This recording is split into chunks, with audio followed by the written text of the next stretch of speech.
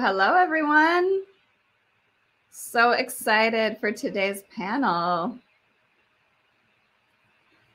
I am joined by incredible panelists here today. We have artists from the Reencuentro, and we have artists nationally.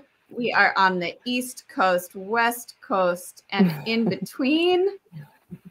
And I'm so thrilled and grateful to have these fantastic folks in discussion today. Our discussion is called Pathway to Healing, Processing Grief and Trauma Through Artistic Expression. And I can't imagine better folks to have this discussion. So let's kick it off with some introductions. My name is Amelia Acosta Powell. I use she, ella pronouns. And I am on the selection committee of the Reencuentro, so I had the distinct pleasure of seeing all of these pieces on their journeys, and I'm so grateful to the Latino Theater Company for hosting this incredible event and to all the artists who are a part of it. I'd love if we can go around, and so maybe I can start us off. I don't know if all of our boxes look the same. So maybe I'll kick it to Meme and we can popcorn it around. For sure. What's up? My name is Meme Garcia. I go by they or ella pronouns. I'm currently streaming in from the occupied territory of the Duwamish in Seattle, Washington. And originally I'm from El Salvador on the lands of the Lencan people. And I'm an actor and a playwright. My play House of Sueños came out earlier this year. It's an adaptation of Hamlet that deals with suicide and suicide loss, as well as legacy burden and intergenerational trauma, specifically focused on like a bicultural family from El Salvador and from the United States. So I'm super pumped to be here. This is like a dream. Yeah. And I'll pass it along to Franky. Hi, everyone. My name is Franky Duval Gonzalez. I'm a playwright and sometimes producer when it comes to my own work, and the performer of Paletas de Coco, which is here at the Reencuentro. I am over just north of Dallas, Texas, on the unceded lands of the Wichita people, and I'm just very excited to be here. My play also explores a bit of suicidal ideation, suicidology, and as well as just how to figure out the rethinking of fatherhood when father was a bad word all your life after you've become a father, having been abandoned by your father. So that's Paletas de Coco in a nutshell. And there's Christmas Eve and coconut popsicles, so that's there too. And I'll pass it over to Guadalis. Hi, everyone. My name is Guadalis del Carmen. My pronouns are she, hers, ella. I'm a playwright, screenwriter, co-artistic director of the Latinx Playwright Circle, a million other things. I am currently in New York City, the land of the Lenape. My family is from Dominican Republic, originally the land of the Taínos, and the original site of where the first enslaved Africans were taken. So I'm a direct descendant of those lineages. And I'm also very excited to be here and be in conversation with you all. I'm going to pass it over to Maritxell. Yes, I feel my heart is beating. I feel so excited. My name is Maritxell Carrero. I am actress and producer of the play movie called Calle de la Resistencia, which is streaming here in Encuentro very happy to be here. I'm in the traditional lands of the Tonga people. And I also claim my Taino ancestry very much present in my life as an artist, as a healer, as a human being. And yeah, my play deals with the trauma that the Puerto Rican community experienced after the Hurricane Maria, and all the corruption and just the negligence that was the aftermath of Maria, and how the government did not take care of the people. And so our movie deals with that, and also the reclaiming of the power that happened 2 years later at Calle de la Resistencia, where people demonstrated and got the governor to resign. If folks have not already seen these two pieces that are part of the Encuentro, Calle de la Resistencia and Paletas de Coco are both available. And I cannot encourage you enough to watch these pieces. They are moving, they are powerful, they're fantastic works of art and also of humanity. And just to also shout out Meme's piece, House of Sueños, that they mentioned. Guadalis has an incredible, well, actually has a host of incredible plays also dealing with these topics. And if you have a chance to see any of her plays, but I was specifically going to say that Guadalis's play Beats and Honey is like one of my favorite plays. So please, everyone, follow all of these artists. I want to kick off our discussion actually taking us back. I want to ask each of you about how the arts has been a healing force in your life. How have you experienced witnessing art and making art as actually a tool that you have used in your healing or in your personal journey to access your humanity and create a better condition for your life?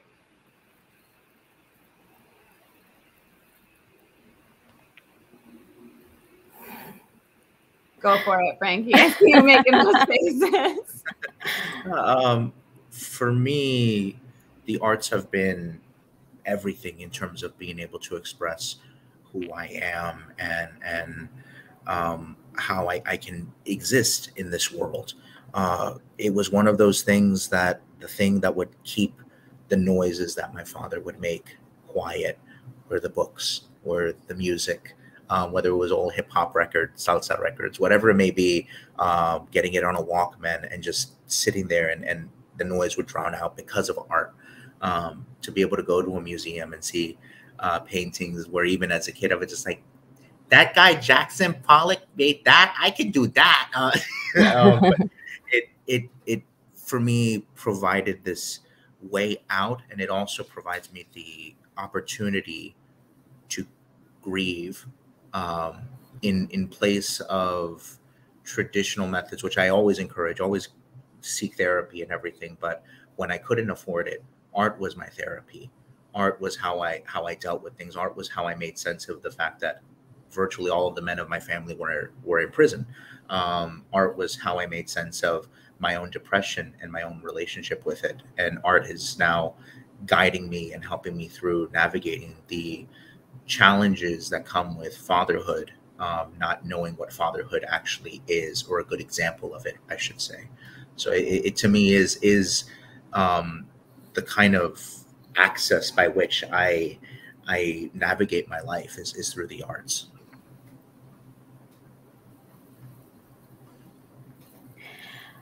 I can say for me, art has been a way of understanding life better. I've always been very, very conscious of how impermanent life is and how short this life really is. It's something I think about constantly. It's very present in my reality. And so for me, art has helped me understand the mysticism of life, understand my family, understand my own history. It has given me a way of creating beauty and magic in places where I don't see beauty and magic. And I think that's important because it has kept my soul young And it has given me an opportunity to give to others as well. And in that giving, also receiving that love and that appreciation for life. Maybe we'll I don't want to talk too much, but as an actress, as a performer of theater, I love theater, and theater has always been a place that has gotten me closer to my own divinity.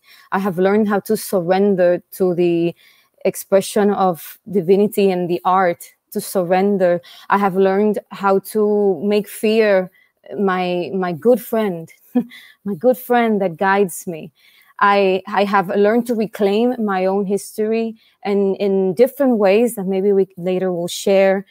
And I have learned that I'm not a victim of my surroundings or anything that happens to me or to my people. You know, I wasn't really raised around art or like with art. I really came into it just as a nerd and as something that, I mean, in El Salvador, like they just rebuilt the Teatro Nacional because the war is pretty recent. I mean, recent as in, I suppose it still is actually going on in a way. So art has always seen in my home country as like a luxury that we just could never really afford. And so growing up kind of both here and there, my pathway through it was just that I was really weird and I never really felt like I fit in anywhere other than doing plays with other weirdos. And then ultimately, yeah, I'm like, we're all weird here. And then, you know, but I did grow up, like my dad, like I think really recognized that the arts were a place that like radicals lived in. And my Salvadoran family very much exists in the radical guerrilleros world. And so like I grew up with a lot of poetry. I grew up with a lot of like watching old films and stuff. And my dad had Shakespeare in Spanish that he would read to me when I was a child. Mm-hmm. And so like I was always like inundated in it, I suppose. And then I just got like, I think really just selfish and just greedy. And I was like, I just want to do it all. And I really loved the feeling of power that I had when I would perform and when I would write, and just being this like, you know, chubby Salvadoran kid in the middle of nowhere, Washington, where really like no one really got what I was trying to throw down. But all of a sudden I had everyone's attention and everyone was listening to me, and you know, I could like fight and be epic and, you know, at the age of 12, woo people or whatever, that it was something that I always felt incredibly like powerful in. And then as I grew older, I started realizing that the roles that I wanted to play, like I've always wanted to play Hamlet and no one would cast me as Hamlet. So then I was like, well, I'll just do my own version of Hamlet where it's my whole family. And, we're just as kind of as royal as this weird Danish prince that people are obsessed with. But instead we make it about Salvadorans and Cipotes. But so, yeah, like art, I guess, has always been the place where I feel the most authentically myself and the most, I think, liberated. And as a queer person in all of the ways, in terms of being weird and also gender and sexuality, it's also the place that I feel in the way like the most neutral. That I'm encouraged to just operate from like what my heart wants in that moment rather than what I'm told to be or who I'm told to be. So, I think for me, art has been a process, which, I mean, we can all say like, yeah, there's a process to art, but I feel like art has served me in different ways in different moments in my life. I mean, as a kid, I had amazing teachers who were always very supportive of me writing, and writing really helped me process my feelings about who I was and how I fit in the world, and, you know, not being surrounded by other people that looked or sounded like me, and just being able to channel that through the pen was, you know, something that's really powerful for a child. And then getting older, a lot of the theater that I began doing was actually with revolutionary Puerto Ricans that were very much loud and proud about, you know, the Puerto Rican community and independistas, and doing work that was, you know, to serve what it meant to be Puerto Rican and, you know, still live under colonialist power. So a lot of my enlightenment around myself as an artist and even artivism and what that means came from the work that I did early on with those theater troupes in Humboldt Park in Chicago. And so I feel like that really was a catalyst for me in how I moved through the world and how I would be able to interpret things. And as I continued writing, there was then this process of kind of going more inward and really figuring out who I was as a person and as a human being and where I came from. And also connecting with my ancestors, something that was very new to me in many ways because of how I was raised, you know, religion and all of that. So that for me was a process in of itself, and grieving, you know, the oppression that my ancestors felt, and even my own oppression as a woman, as a Black woman, as a Black Latina, as, you know, all these different intersectionalities. So for me, art is something that is ever evolving within my life and kind of serves me in so many different ways. It has also been a huge way for me to create, find, form community, which is something that I've always felt is something that I needed as a human being. Beautiful. Thank you all. I think you've raised such interesting points already, because all the different kind of words or terms or aspects we're talking about have different meanings for different people in different ways, right? Healing, there's not one way, there's not one form of what healing looks like. Grief, there's not one idea of grief. Art, right? These are all areas where they're subject to interpretation. And I think I can relate to something what everyone has said. I'm so grateful for your openness and your vulnerability. Oh, it's going to be a good conversation. I'm curious, you know, each of you talked about some areas that you have processed grief, trauma, difficult aspects of your lives in your art. And I'm curious if there is an approach that you have or practices that you have that you're willing to share for really finding that line between processing or engaging that space and also taking care of yourself and making sure that you're okay in that process.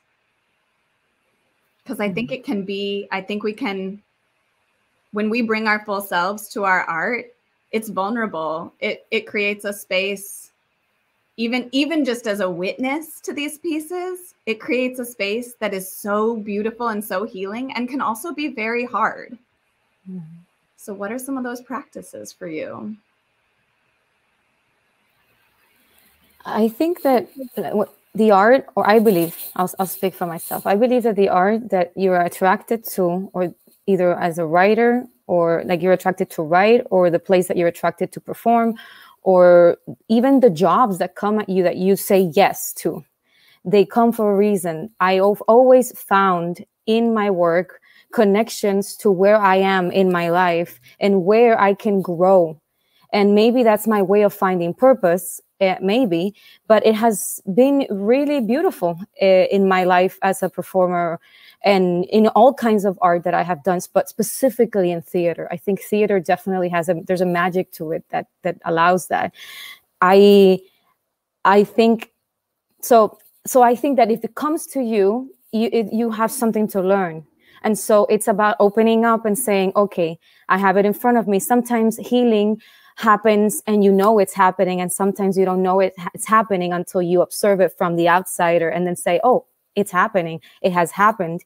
So for me, I'm able to, the things I've used to cope is basically what is the learning, what is it that I have to do, what is it that I have to go through and take it. I always have taken it as a sort of, without being precious, but sort of like a spiritual practice. In this work, what do I need to learn to take myself and take this art to the next level and remove myself from it? Because I think the trap is to think that it's about you, but it never is about you. It's about whatever it is that you're trying to convey, whether it's as a performer, the words of someone else, or whether it's your own words like Franky has done or Guadalis does. And then it's about the soul. What does the soul want to get out? What does the ancestry want to get out through my art or the art of everyone else that is here? I think the process that I go through with creating art resembles a sort of interrogation of myself. And in order to be able to properly interrogate myself and my own flaws, as I try to explore how I'm repeating the mistakes of my father in the way that he repeated his father's mistakes, is to be at peace with whatever decision or whatever result comes out of the interrogation. And I have to make a conscious choice to make sure that if anyone's going to be put in a bad light, it's got to be myself, because I can only speak for me. I don't know the fullness of the experience of another person. For all the terrible things that my father may have done to me, I also know that he went through horrendous things in Colombia. He went through horrible things in New York. And I can't put him too harshly because I don't know the full spectrum and range of what he's gone through. So for me, I always have to approach any personal work that deals with my sense of grief or my sense of trying to heal and say, whatever it comes to, you have to be ready for the result that comes out. And you might not like the result that comes out. You might not be happy with it. You might even realize that you're becoming the monster. And so I take very, very careful pains to make sure that oftentimes I'll be alone on a writer's retreat when I decide to go on that journey, or I'll find a place that I can be away from family, because I don't want anyone to be in that kind of psychic space around me as I'm doing that interrogation. And so for me, it is a very almost monastic solitude that I take on, and I explore those things. And then when I come out of it, what I make sure I do is I don't write for a long time. I don't usually, after Paletas de Coco, I did not write a word for about 3 months. There was no writing, no more, because I had to just really live with it, live in that space, and really think about it itself.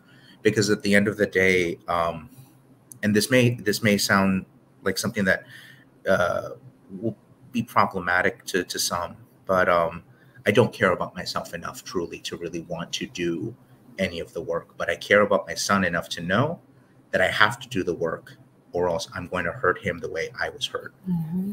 And I need to do this.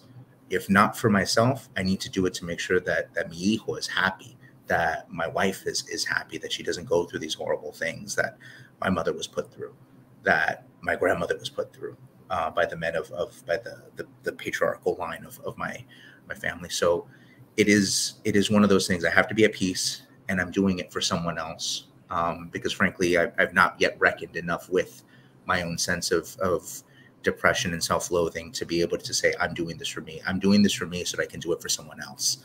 I have to do it because, or else it's not going to solve itself. So that's how I approach art. It has to be alone though. I can't write it like in my house. Can't do it. I have to be away. I'll go somewhere, even if it's in like the woods or something. I'll do it alone.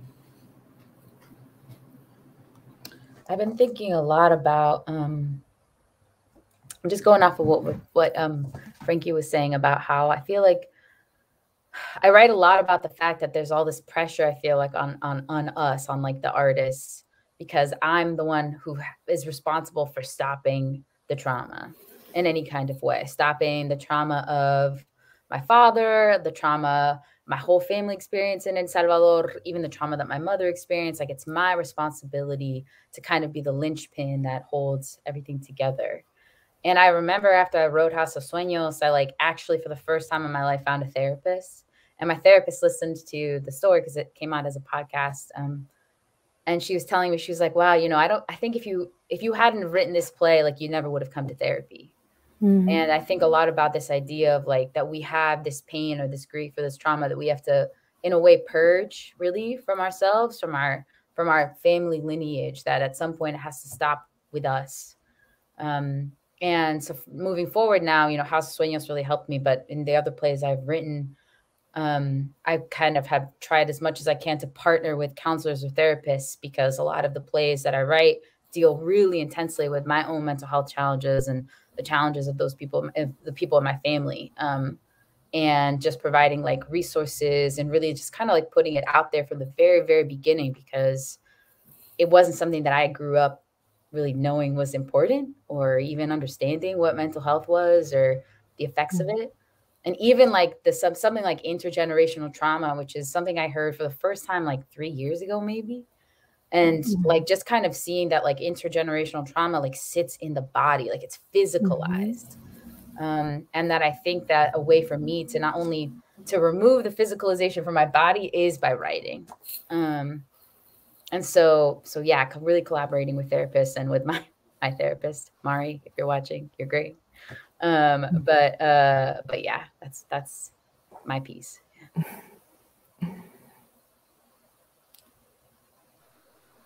Just kind of listening to everyone. And Franky, thank you for sharing that. I think Paletas de Coco does a really beautiful job of beginning to break, you know, some of those cycles. So I just want to give you a virtual hug.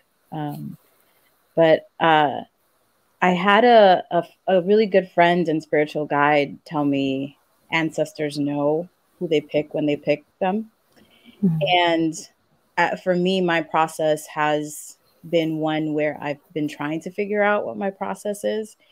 And I feel like recently I've surrendered to what feels the most natural and the most organic to me.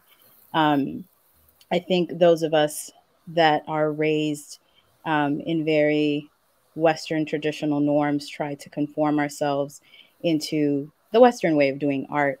And for me, the journey has really been rediscovering my ancestral ways of doing art and doing theater, because theater is something that has been with us for centuries, way longer than Shakespeare started writing, you know?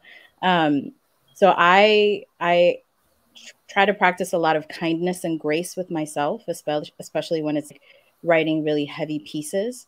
And for me, I do a lot of dreamscaping, and it's something that I learned from my 7th grade teacher.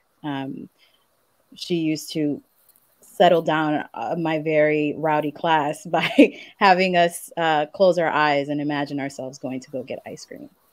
And when you really think of what it means for children in certain communities that might not have, you know, the financial resources to actually get things, to have a teacher allow you to dream, like that goes really deep. So that's something that has stayed with me, and I have surrendered to that, to dreamscaping, and to allow myself to imagine myself and the worlds that I want to create beyond what, you know, the Western ideals of doing theater.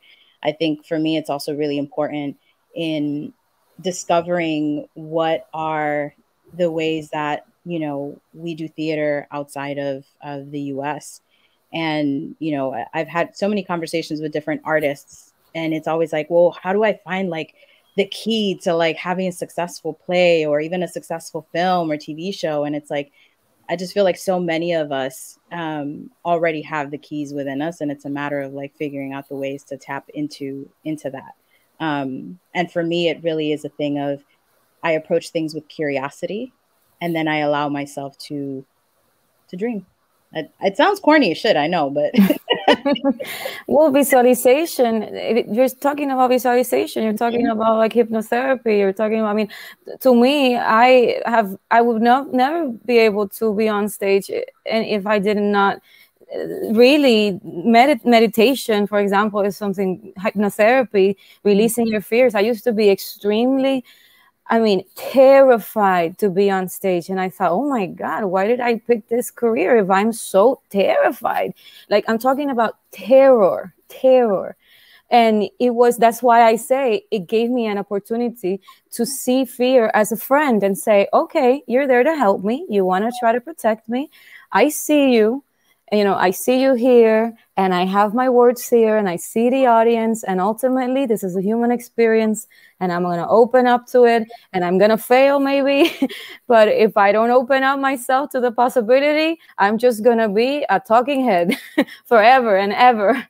And that risk taking, and I think really hypnotherapy, I think that's what you're talking about, or visualization, the ability to imagine something that doesn't exist, or seeing yourself before you experience the moment that you're trying to create, seeing yourself there, I think for me too has been really valuable.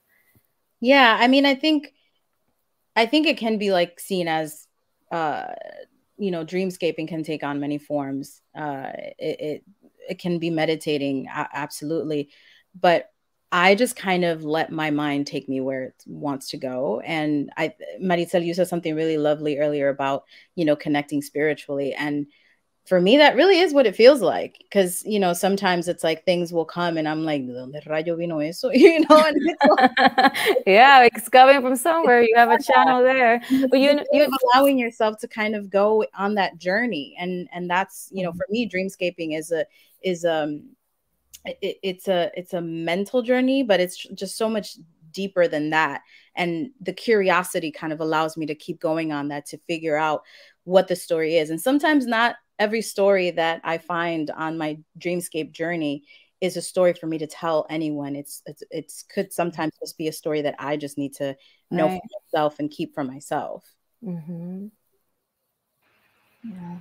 Thank you all for sharing. Those processes are so personal, but they're also so collective. And I think that specifically in theater, right, it's even if like Franky, you write off alone in the woods, ultimately it is a collective experience, theater, but not every part of the process is. And I think it's so important that we have space for that imagination, that journey, that some parts of which are private, and then, you know, the vulnerable parts that you're willing to share in that public space, I think are really, really brave.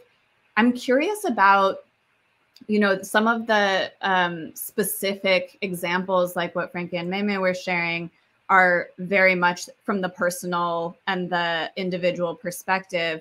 When we talk about a piece like Calle de la Resistencia, we're talking about a collective trauma that affects, I should say, in the present tense, so many people.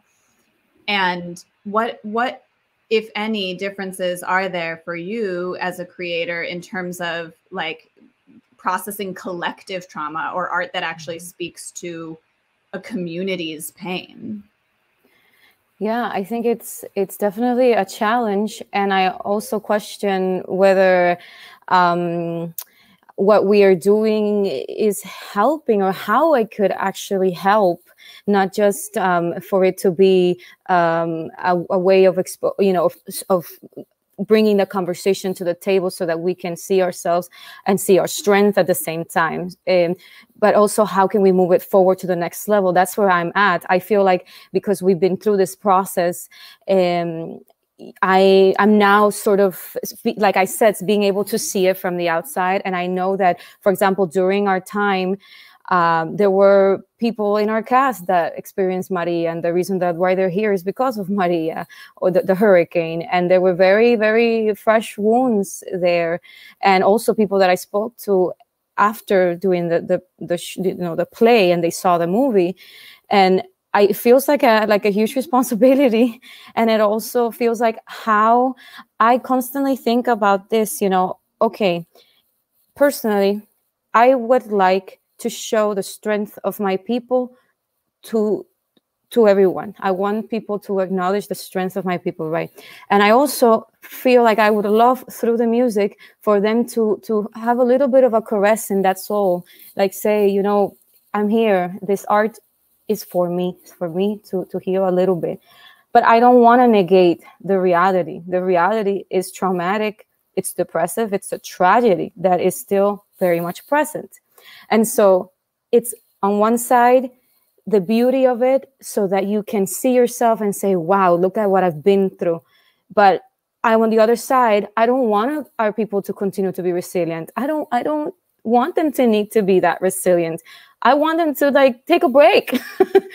and so I am searching right now in my mind and in my soul, what are ways in which we can use this movie to create some real change.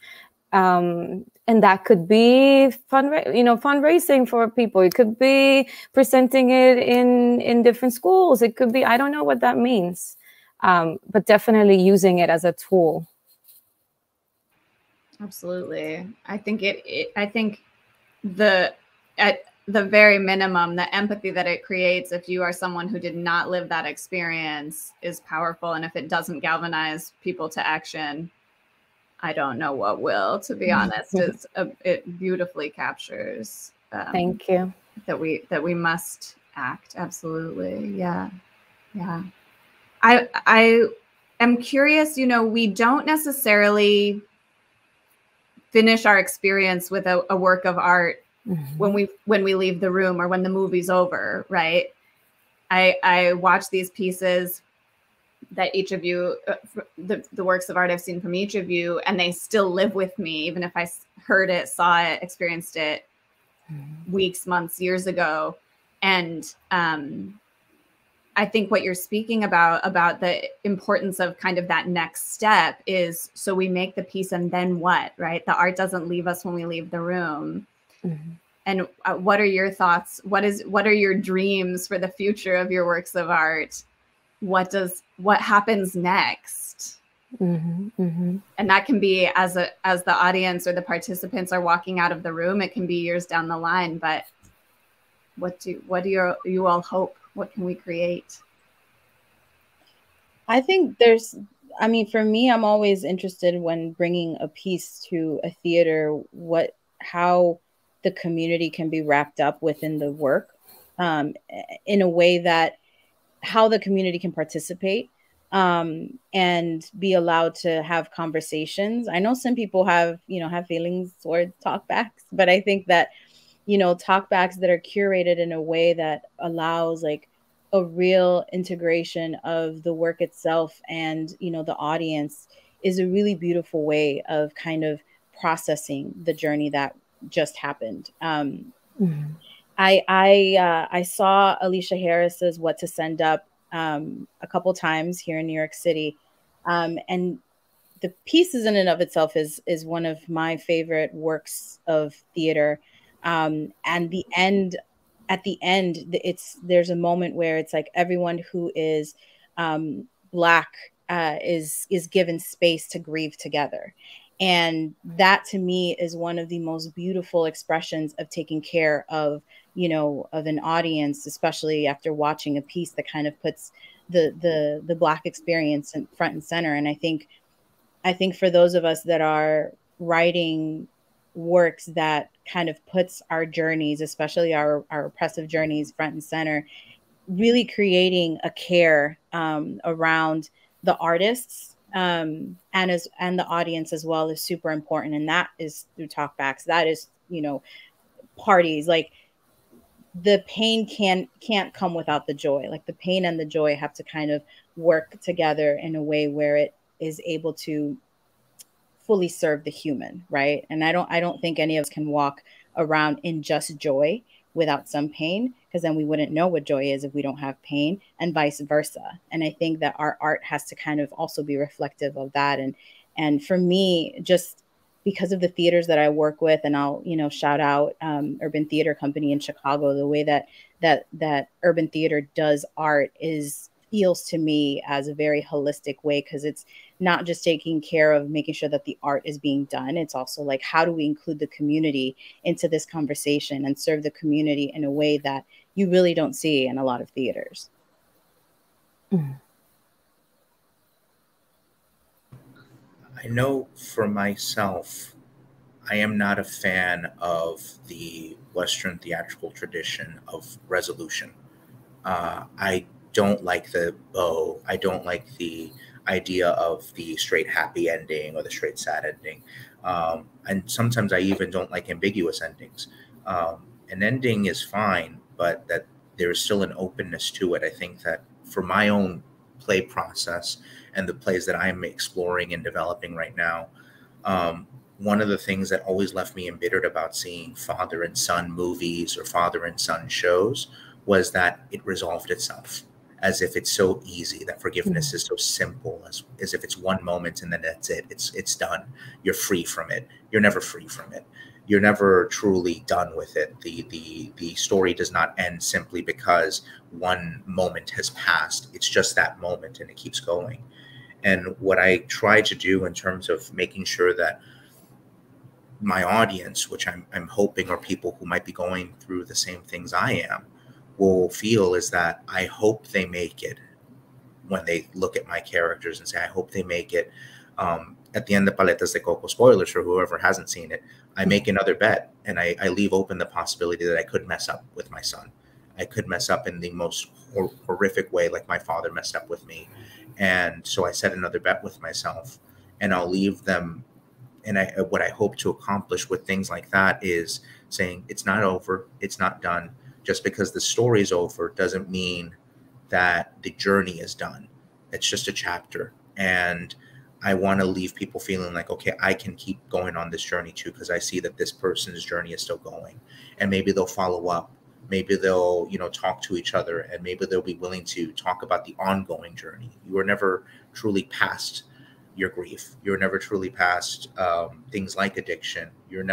But you can follow up with people when you know it's a journey, when you acknowledge that it's not just, I'm free of it all, it's gone. Yeah. No, unfortunately, that's Hollywood's lies.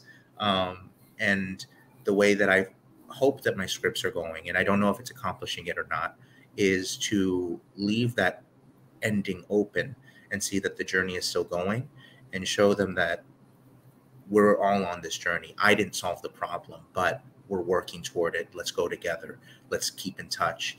And let's try our best, even when we make mistakes. That's how I want to approach creating theater. I don't want just the bow tie. I don't the little bow on the present. No, that doesn't matter to me. I want something that people will acknowledge that's realistic. Even in the surrealism of it, it's still realistic, that conclusion. Well, I think you're being brave as well. Like, you're being extremely brave with what you did, Franky. I don't know of any work that I can't even imagine anything that, for example, my previous generation, my father would have been able to see like what you did. That openness and vulnerability to share your pain the way it is. I've never really seen. I want to see more of that. I want to see more stories about the relationship between man and the vulnerability that lives inside of there. I know that my father would have loved to have some example of that. I feel really happy that we are getting there, that we're getting to see. It's important to see you go through that uncomfortable vulnerability, because you are giving us the opportunity also to go there with you. For me, might be one thing, but it's relatable. Thank you. Yeah, and like you said, there was one part that I was so sad that it had to get cut from the 60-minute version that I presented, that I really want back in, where I had to wrestle with the fact that perhaps I'm not as vulnerable as my father is in the way that you're discussing. My father had my grandfather was horribly abusive, worse than my father ever did to me. And when we found out he passed away, my father wept and was holding me for like 30 minutes and then actually prayed for his soul, and said, and was telling God, I forgive him, please just let him get to heaven. And that level of forgiveness, I actually had to interrogate within myself. And I tell, by extension, my son, I don't think I got that in me, man. I don't think I could pray for his soul. He might be better than me. He might be. And I want that honesty out there, because I know I cannot be the only one who's thinking these things. I know I cannot be the only one who lives in that kind of place and that's working to try to get past it. But we're very afraid, because we see ourselves as the protagonist of our own stories. We'll find any excuse, and I don't want to make excuses anymore, because my son deserves better than excuses, because all my father gave me was that. and I'm not going to do that to him. And then that's touching a little bit of Melissa Dupré wrote about the cycles of trauma. And I think, you know, for example, a movie like Calle la Resistencia, and I'm sure Milton has much more to say than I do, but a movie like Calle la Resistencia wouldn't happen without the support of unseen forces that want the story to get out there. And I think the healing started way before we did the production. It is, to me, it's ancestral, it's mystical, it's the genealogy of the soul, like where we are, where is our soul now in relationship to our history, like the Taino inside of me. I'll give you a story, a little one. Can I give you a little story? Okay. I was doing a play in the story, it was an opera, and I had to do, one of the monologues I had to do was the story of Chief Tecum. Chief Tecum, a Quiche leader of the Mayan people, and how the conquistador, Don Pedro de Alvarado, they genocide, complete genocide, right? At the end of that story, it ends with the monologue saying how Don Pedro de Alvarado had to acknowledge the beauty of the Quetzal Indian and tell all its soldiers, look, it took 3 hours to kill this man, and he only has they have guns, they don't have gunpowder. When he kills Chief Tecum, he says, soldiers, look, the beauty of the Quetzal Indian. I did that. He had to show them the beauty. This is the poetry, right, of the piece. As an actress, right, reading, doing the specificity of the research that we talked about in the previous panels, the pain was very much there. The pain of understanding, wow, this is what happened during colonization. Colonization is not just a word, right? It's like all these events that are, like someone said, I think it was Meme that you said, they're in my body because they have moved through time. I am a body, but there's other bodies that have moved through time with it, and I carry, whether I want it or not, whether I'm conscious of it or not. And in that moment in time, so we did the performance first in Russia, then in Spain.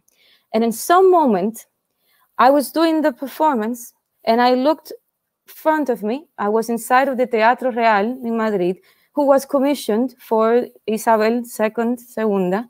And my Taino person inside of me for a split second said, oh my God, if I go back to my Taino ancestry, all these years back, I am here now, 2013, this little girl in the middle of the Teatro Real that represents the monarchy, that represents colonization, that represents all the people that hurt my people. What is my Taino woman saying inside of me? Yes, I am reclaiming my culture. I am reclaiming my power. I saw it that way. And I feel like, I don't know, it sounds very, big, but to me, that's what that was.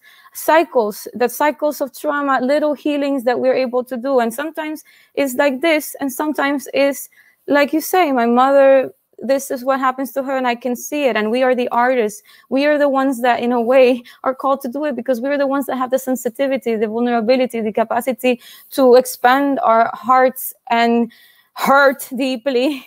And we're, ¿cómo se dice? Masoquista suficiente. We are, ¿cómo se dice? It's a little bit of masochism, but for the good, because we want to understand what our human reality, and our human reality is filled, unfortunately, with trauma, but it's also filled with the possibility of healing. So I go back to saying the healing starts before. And there's one thing I do that I might want to share. I do this every time I perform. I work on anyone, with anyone, any group of people, whatever. The Ho'oponopono, where you go, I'm sorry, I forgive you, I love you. I do that with every single person that I'm going to meet in the company, in the production, whatever. Because you know what? You never know how we're tied up. We are in this weave. We are in this, we're woven together. We're not so separate from each other. I don't know what I am in your life, really. I don't know if I'm the teacher or I am the student, or I am the monster or the victim. I don't know. It's bigger than this. This is how I think, obviously. I'm giving you my lens, my perspective. But that is theater. We are called to do it because we are courageous enough to open up, feel the pain, to then transform it. Yes, beautifully said.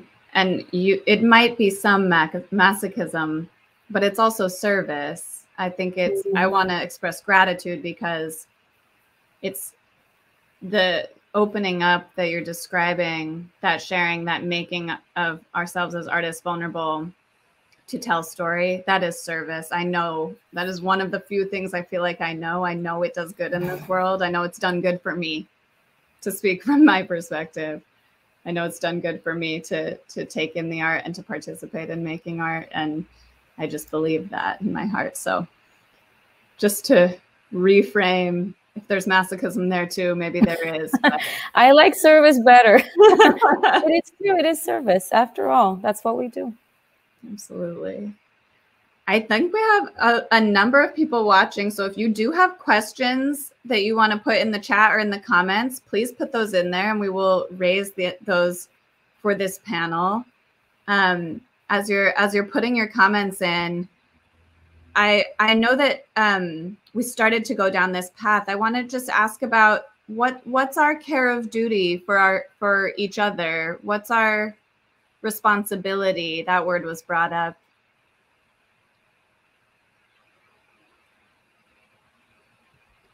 To be honest, no, that's all. I thought no one. I'm just honesty.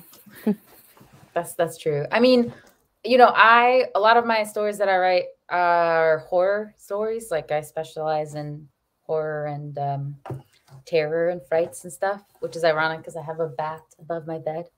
But I think that there's, and I work a lot with this choreographer in Seattle, Alice Garcia, and Alice talks about that there's pain and then there's being uncomfortable. And that we should always push ourselves not to experience pain, but to experience uncomfortability, as she calls it. And I think about that in terms of, you know, people go and they watch horror movies all the time and they love it. And they sit and they consume it. And there's a whole franchise dedicated to slashers, to thrillers, to suspense. And I think that there's that need in us to kind of vanquish and banish ghosts. And I think that we have a responsibility as artists and as audience goers to kind of challenge ourselves and to engage in material that might seem scary in some kind of way. But ultimately, it's just a human experience that we get to witness. And I also think as a playwright, one thing that I try really hard to as well is to really listen to my actors. When we were doing House of Sueños, I mean, at the end of Hamlet, I'm not going to spoil anything for anybody, but everybody dies. Everybody, the whole stage is filled with dead people. And I was working with people who I really, really love and I really, really trust. And they were playing both myself and my sister and my dad and my mom and all these people in my life. And it was also the one of the darkest points of the pandemic. And we'd all been inside for forever and our family members have been sick. And I've just had a lot of family members in El Salvador get sick. And it just was a really uncertain time. And the death was really kind of adding up. And I rewrote the ending. Which obviously I agree too, Frank. I don't like resolutions or happy endings or anything, but you frequently get that in horror, I think, as a way to like just kind of alleviate. You watch Midsommar and you're like, great, at the end, everything's kind of okay. But and I was just looking at the two actors who were playing me and my sister, and I went back and I just rewrote it. And I came back and it was a happier ending where both of the characters lived in a way. And I just remember them just like crying. And they were like, thank you so much for writing this, because I don't think I could have made it through if the sisters had not lived, just because of everything that was going on. And so I think just thinking about everyone's trauma and the context of trauma, both as the playwright and the play that you're writing and the characters and the actors that you're working with. And that's something that I've been trying to kind of channel. I think for me, in terms of being careful, this show, specifically Paletas, had an iteration where they were multi-characters. And one of the things that I was realizing is I was taking performers in through this world that I'd gone through, and I was not taking care of them in that. And at the same time, I was also being rather selfish with placing the burden of this story on people without them knowing, because there was an experimental element of the show where an actor would be on stage with me and not know anything about the show and have to read a letter at the end. I came to the ultimate realization that wasn't taking care of anyone. And luckily we were able to get that version out, and I realized, no, it's not working.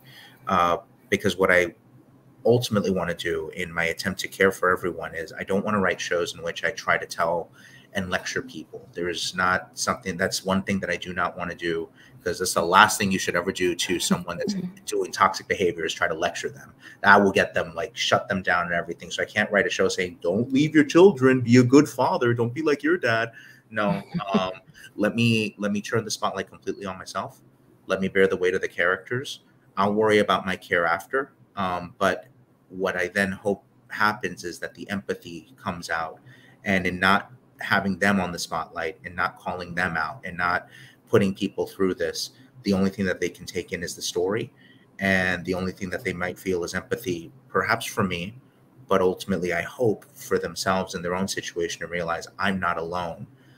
Because whenever you try to hold a mirror up to the audience, I've always disliked that notion that a playwright should hold up a mirror to the audience, because some of us are not narcissists. We don't want to look at the mirror. We don't. But when you hold up the mirror to yourself and you say what you see, the natural impulse, and this might be completely foolish of me to say, but I believe that people are good at their core if you give them the chance to be. And when you say, I don't like what I see, I want the audience to say, what are you talking about? You're good. And it's like, well, then you're saying that about yourself as well. Eventually, when you're saying it of someone else, you start to hopefully realize, I'm good too, because that person's struggling and they're not judging me. They're not putting this on me. I can now start exploring it myself from the context of just taking the story purely, where they're bearing the weight of the story. So for me, whenever I'm exploring this specific kind of stuff that is deeply personal, I need it to be on myself only, so that the audience does not feel patronized too. They don't feel like they're being lectured at. They don't feel like they're being forced into something. Rather, they're just taking it in, and they see that I will take all the blows in the ring. No one else has to, and I'll deal with it later. That's my hope when dealing with this, and that how I try to care for the audience. They're not getting any hits; they're just watching it, and perhaps the empathy will rise out of their hearts, and perhaps they'll have enough to give to themselves as well, or to those who they see are struggling with the same thing.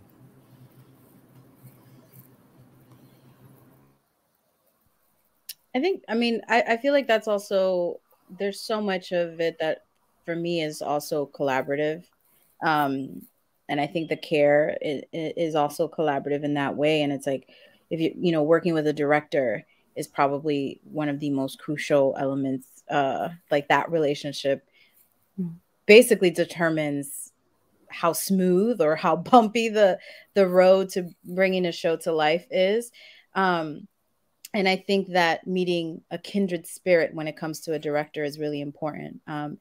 Taking that journey together and being on the same page of how the actors are being taken care of, and making sure that everybody's checking in with each other. And excuse me, I think you learn as you go. And I think that the more, and I'll say this for myself, the more that I've done shows, I've learned what it means to work with a director that really understands the purpose of your show and understands why you wrote it. And in that, help to provide the care to the actors and to the sound designer and to everyone involved that's bringing a show together, especially if it's a piece that that is very emotionally charged.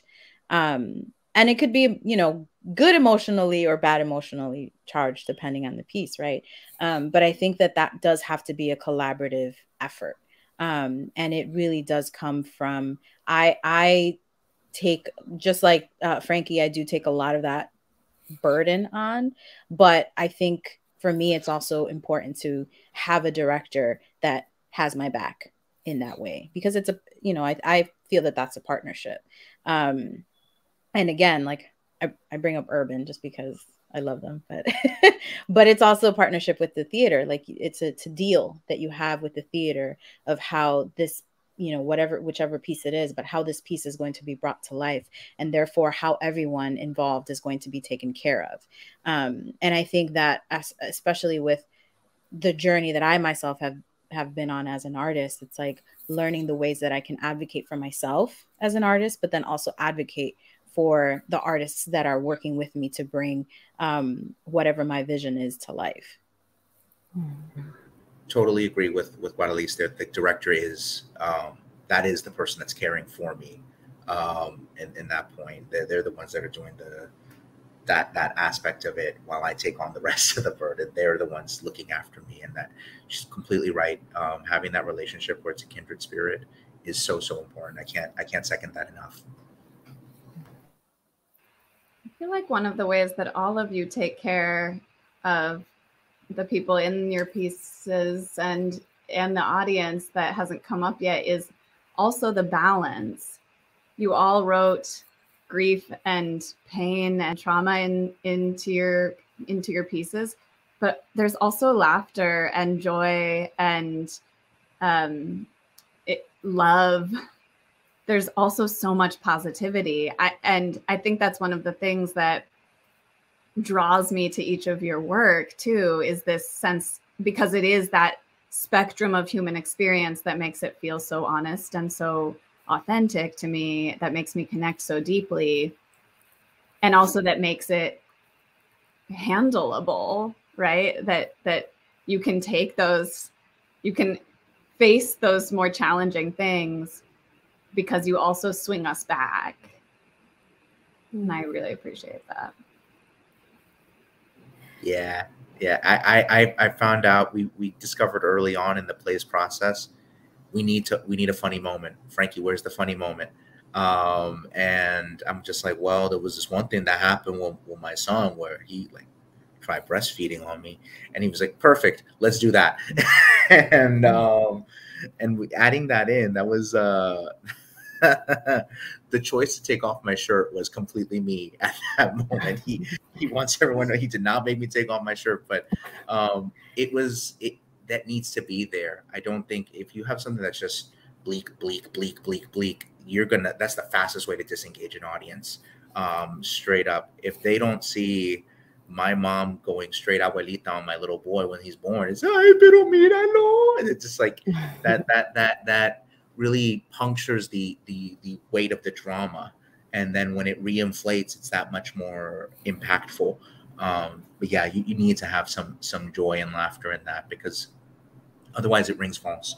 We don't live a simple life of grief. We don't live a simple life of anger and pain. There's joy in there. We wouldn't know what the experience of pain is without the joy. I think it was Guadalis that said that. Someone said it earlier. But yeah, it's absolutely true. It has to be in there. And it's such a balance too of like, you know, figuring out how to really work it in a way that feels organic. And I personally think a lot of like my own family, like I've seen legit fist fights happen in my family and motherfuckers on the side laughing. I'm like, what are you laughing at? But it's like having to like laugh to be able to process that moment. Like, I feel like that's such a human response. And the ways in which, you know, we create joy out of our pain.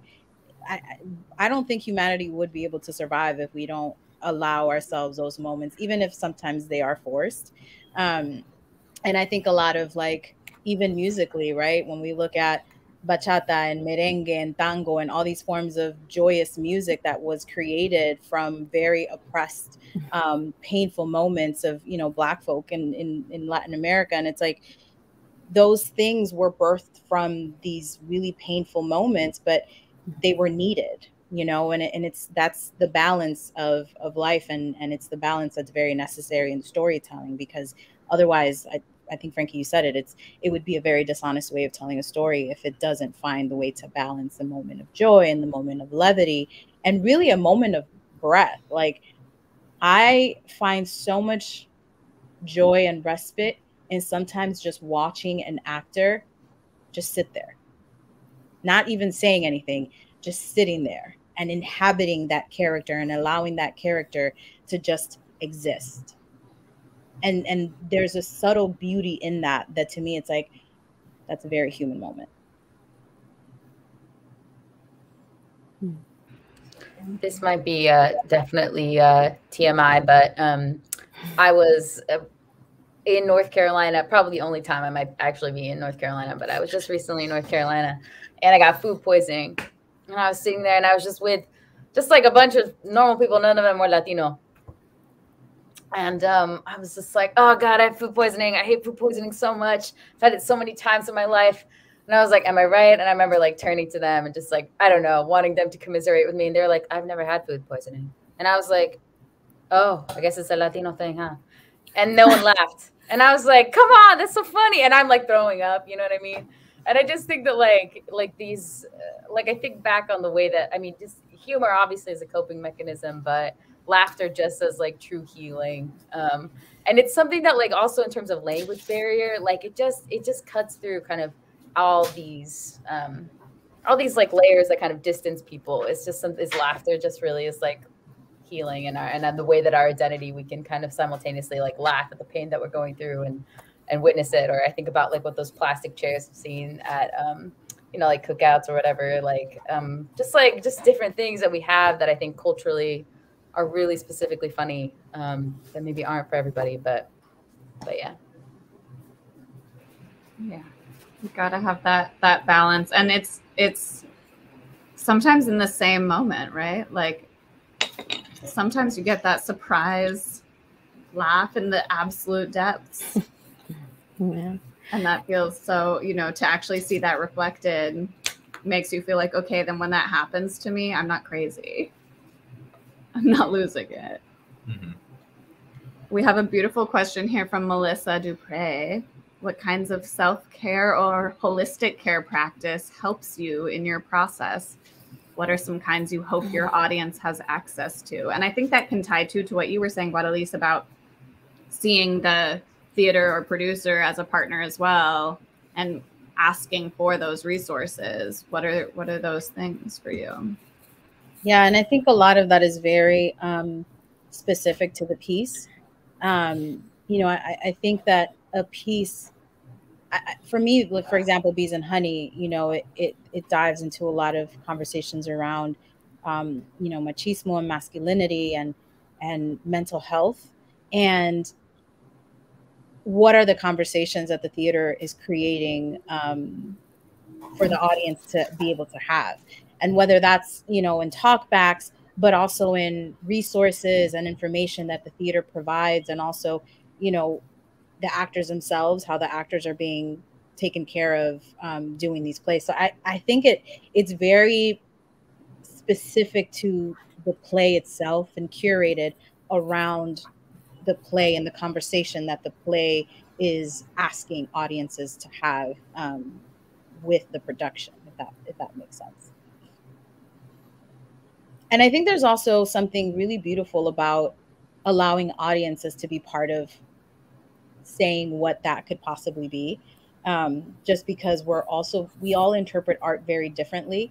And a lot of that could, is from our experiences and our walks through life. And that's one thing that I've been trying to figure out how to be better of incorporating into my art, is allowing audiences to also kind of contribute, and the community that the art is being, made around and about is contributing into those ways of like, what are ways that for you feel holistically, and, and I'm also trying to be better about that, whether it's incorporating baths or just being better about rest. But I think it's definitely something that can be a collaborative thing, as said before.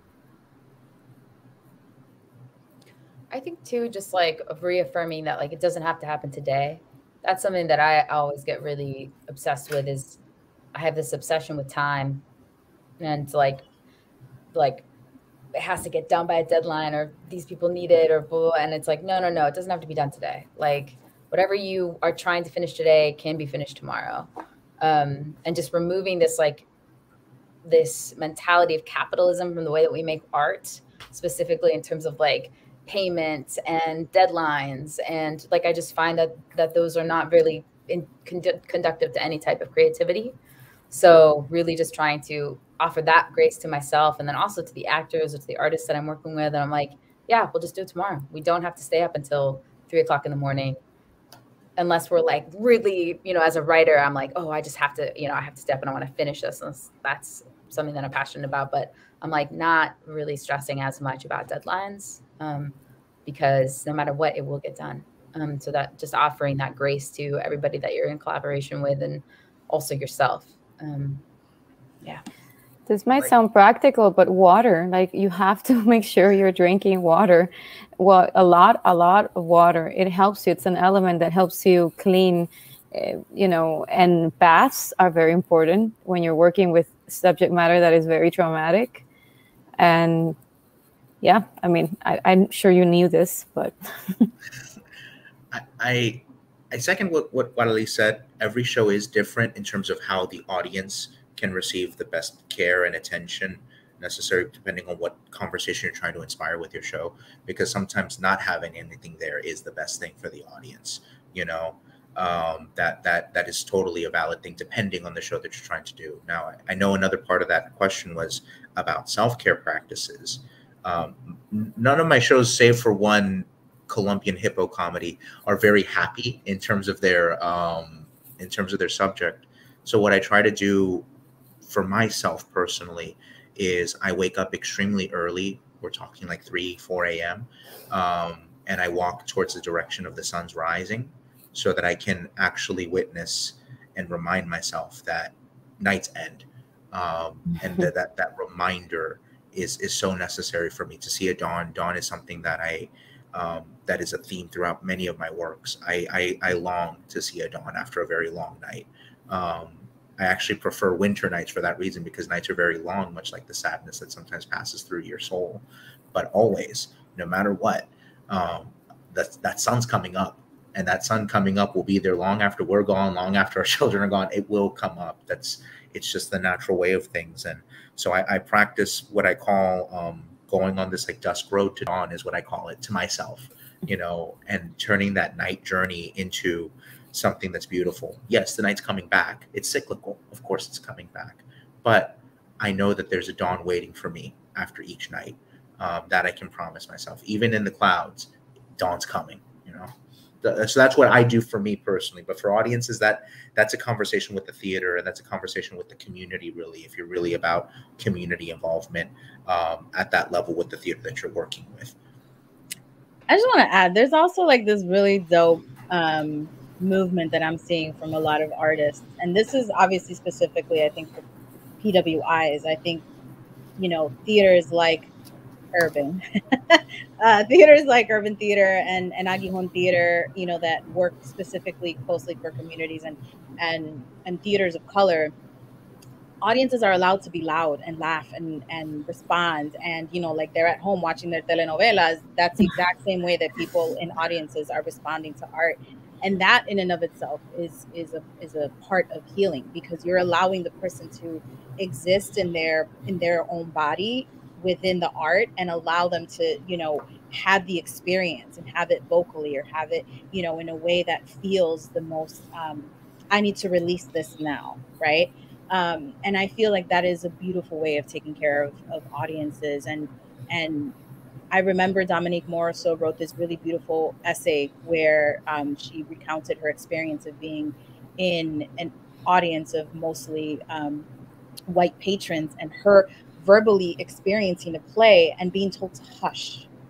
And that in and of itself is a traumatic experience, because it's like you're telling someone how to process their feelings of something that they are watching, and I do hope that we can get to a point where any audience anywhere is able to watch a work of art and experience it in that moment. I mean, to me, there's nothing beautiful than thinking about my grandmother's watching telenovela and just letting out a este asado. So like freeing that, it's like that doesn't stay within you. Like you're not keeping that negative energy or even keeping that joy inside. You're allowing yourself to freely have this moment and freely have this experience and that expression. And I think that is a really beautiful way of taking care of audiences.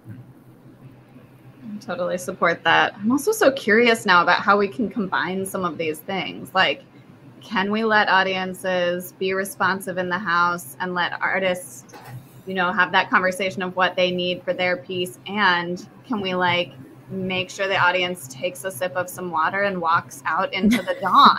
You know what I mean? Like, I think there's self-care and collective care. I don't think those are necessarily separate. I think we're building a manifesto here. Yeah. Lorenzo Gonzalez had a question. After your work, how has your relationship to your trauma changed? Have your thoughts towards the events altered? You know, I think for me, when I wrote House of Sueños, I was very clear on all the stuff that it was autobiographical. So it's about specifically my depression and my suicide ideation. And I think the biggest thing that changed is just that all of a sudden everyone was looking at me and they were like, whoa, that's what it's like inside your brain. I was like, oh my gosh, I wasn't prepared for this. I think that's the part that I didn't quite, because I'm a very new playwright. I've not really written that many plays and in my tenure. So just kind of the hyper focus on like who you are, even though you're like, no, this is my work. I like to like, this is something else. But that to me was just like realizing that everyone got this really intimate look as to what it feels like inside my brain, the haunted house of my mind. And then the other thing that was really beautiful was just everyone's reactions to that trauma, like how they were like, oh, that is what it feels like for me. People who like, you know, and I'm getting emails from it even today, just the way that it connects with other people. And I've like, I growing up was always like, oh yeah, this is my trauma. This is my burden. I'm not supposed to share it with anybody. I'm going to keep it till the day that I die and it'll go with me to the grave. And just kind of allowing the pain to be shared in order to be released, I think is something that I've really experienced from writing, that there's a part of you that you almost get to like, just, it no longer is hidden. Like you just sit with it at the table every day, that your grief and your trauma gets to share dinner with you, gets to go to the movies with you. It gets to be public in a way that I had not ever allowed it to be public. And now there's, I think, even more of an understanding when I'm having an anxiety attack or a depressive episode, just the freedom to communicate that, so that the personality I think that people see in terms of Meme being like funny and outgoing and everything's great kind of starts to match with the personality that I keep inside. And so that there's just a lot more care, I think, from everyone. I think my own personal relationship to my trauma has shifted in a way that I look at depression now, not as something that comes over me and rules over everything that I do, but rather as a negotiation. I have come to the conclusion that I need to take as many happy experiences as possible with my child, with my family, in my own just pursuit of art, and take all of that in so that I can have that almost as a kind of payment when that tax collector of my joy comes for me, and be able to show you're wrong. I have proof here that you're wrong. This is actual proof, whether that's memories, whether that's pay stubs, whether that's little certificates of awards or whatever it may be. I now realize that everything is not absolute, and that these things are not sovereign over me. My father is not sovereign over my future, in terms of how I'm going to approach fatherhood. My sadness, my inner pain is not something that will dominate everything, because I've shown I can beat it. And it's always up for negotiation, whether or not I allow it to take more from me than I'm willing to give. It can't if I don't want it to. And it's a battle. This is not to say don't do therapy. Yes, therapy, please, and seek the help as necessary. But yeah, that's how I've reframed my trauma, is that it's a negotiation now, how the trauma affects me and how the trauma will affect others. And if that means making wagers with myself, that is my motivation. I'll shoot. Don't put me in a horse track. I will be there. don't let me play the lotto. Like, I'll buy 100 tickets. I'm that fool. But yeah, you know, that's how I look at it now. In terms of after the work, I see it now as always a negotiation, always a wager, and never an absolute. It's always up in the air.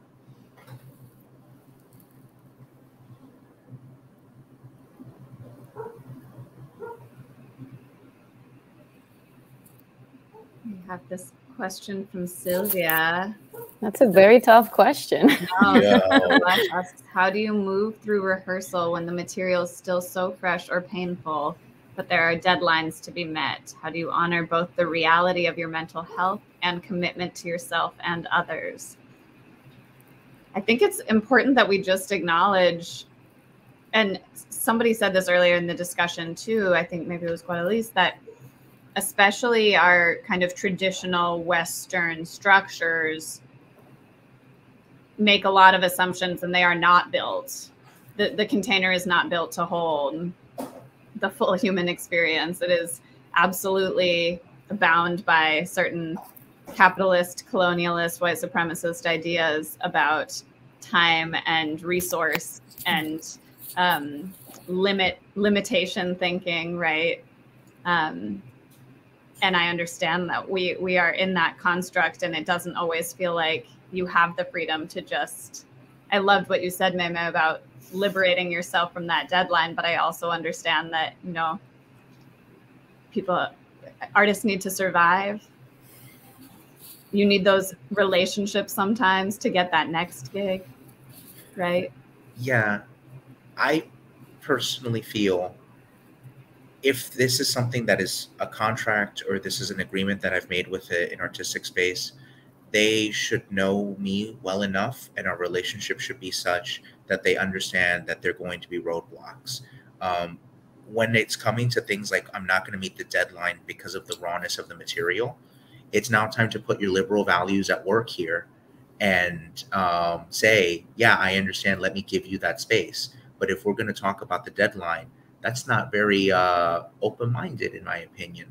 And that's where, you know, it's kind of putting that test to the other person. Is this a transactional relationship or is this a working relationship? And we are always trying to figure out a way to make it work. I do understand deadlines. I understand that, yeah, we need our check. But if the relationship with the producing organization, the producer, or whoever we're trying to meet this deadline for is a good one, then this is something that they should understand. Hey, this is raw. This is tough for me. And I need a little bit of an extension. And if they care, if they truly care, they will honor that, and they will try to find a way to make it work. And as much as I sympathize with, oh no, now we have to change our season lineup, or no, we have to find a new replacement show, it can be done. It has been done. And it's been done for much more mild reasons. It could be just because a playwright's blocking the rights, even though you planned it out for your season. It just happens. So I think it really depends on your relationship. But in terms of the rawness of the material, you just have to meet it. And if it's at that moment too much during the rehearsal, you have to honor that. Whenever your body and soul are telling you something, to not listen is to cause yourself injury, in the same way that an athlete injures themselves by playing through pain. And then they end up with problems for the rest of their life. You have to acknowledge that you as an artist are also an athlete, and you have a spiritual fitness, a mental fitness you need to take care of. And in rehearsal, just like in, you know, a boxing practicing gym or something like that, if you're pushing yourself too hard, you're going to screw it up, but you're going to injure yourself, and then you can't even go into the match. You know, just meet yourself, be kind to yourself, and say, okay, it's not happening today. But está bien. You know, I need to rest. I need to go watch cat videos on YouTube. I need to do something else except for this.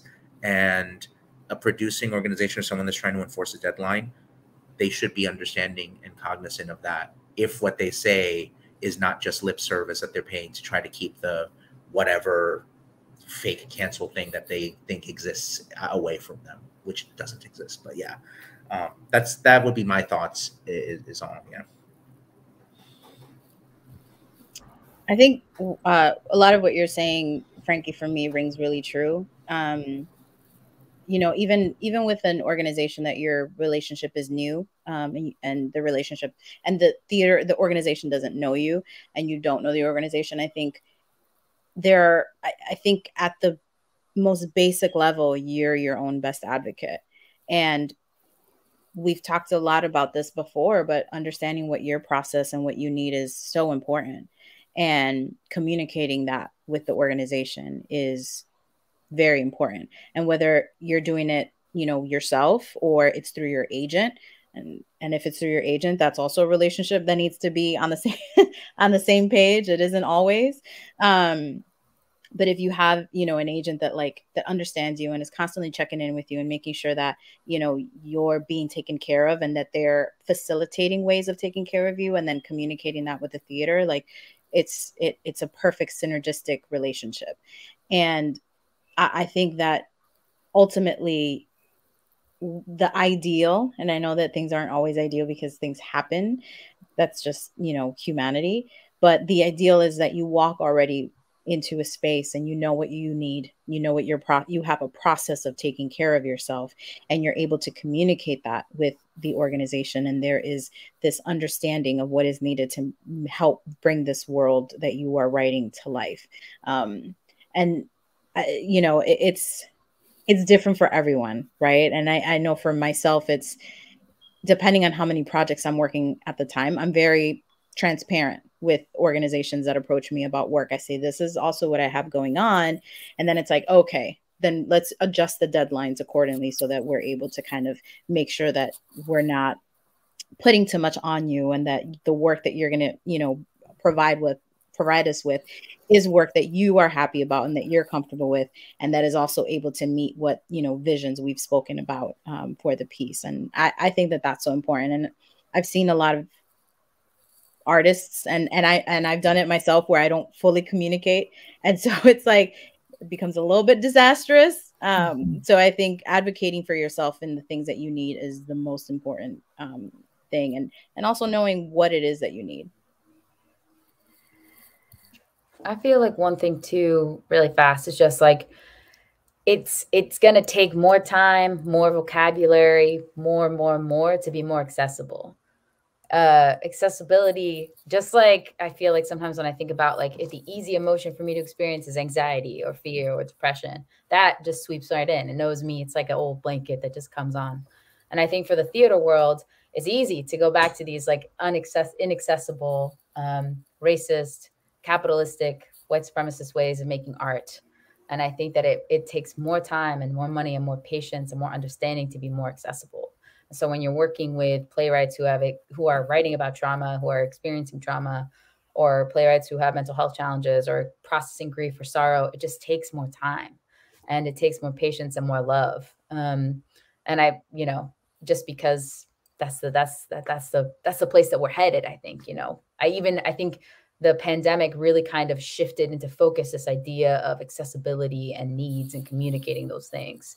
And I used to not be someone I was not very good at it. But when I'm having a depressive episode, I, can't get out of bed. So it's like, the play's not going to write itself, but just being able to communicate and being able to listen to those things, I think is really important. I don't know if this is good or bad, but I've always just worked through it. I don't think I knew that I had a choice, or maybe I just took it as a challenge. And every time I've had a moment where I feel like I don't know, or it's too big for me, I've just done it, just go through it as a challenge to myself and to the mental strength that I trust that I have. I mean, I don't know. But I also understand what you're all saying, because you're writing very, personal subject matters. I don't know. The night before we did Silencio, I went looking one by one all the women that had been murdered in Puerto Rico in the past 3 years, and how they had been murdered, and all the accounts in the newspaper, and it was appalling and horrendous, and all of it you can imagine. I don't know. I just think sometimes through is actually healing. Sometimes you also find answers, and maybe it takes a toll on you. I don't know. I don't think there's a right and wrong. It's so beautiful to hear this range of responses, and I want to honor what all of you have offered and shared. And I think we've all been in all of those spaces. May we be ever more graceful with ourselves and with others, and just create those spaces where we want to be in, and those partnerships we want to work in.